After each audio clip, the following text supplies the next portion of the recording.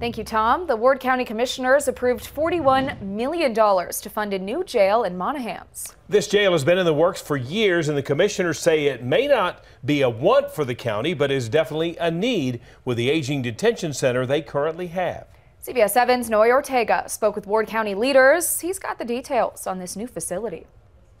The square footage on the facility is 68,700 roughly, with 45,000 of that roughly being for the jail and a little over 20,000 going to be for the sheriff's office. That's all located under one roof. The Ward County Commissioners agreed that the current detention center is outdated and in need of major repairs. Instead of spending millions of dollars to make repairs, they decided it would be better to start from scratch. But residents have issues with the location. Well, right behind me is the plot of land that's going to be converted into the new Ward County Jail and Sheriff's Office. Now, some of the concerns that residents have is the location just being less than half a mile down from an elementary school here in Monahans. However, the commissioners agree that this is the best location for the jail.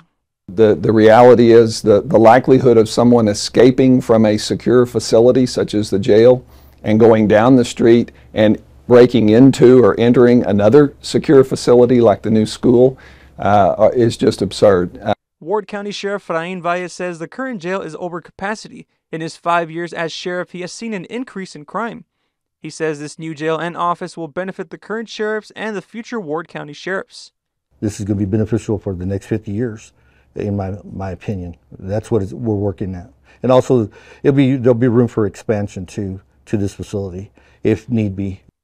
The 12 acres of land will serve as a new jail, but also a new home for the sheriff's office. Sheriff Valle says the advanced technology will help the current sheriffs with safety concerns.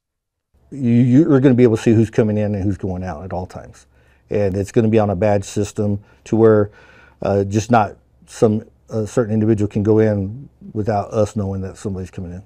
Apart from the jail and sheriff's office, there's also going to be a facility next to the jail for an animal shelter. The city of Monahans has an animal shelter that is constantly at capacity. With the help from the county, this shelter can ease the amount of stray dogs and cats in Ward County. Judge Hawley says they expect to start construction next month, and the project will be completed within 15 to 18 months. In Monahans, I'm Noe Ortega, CBS 7 First Alert News.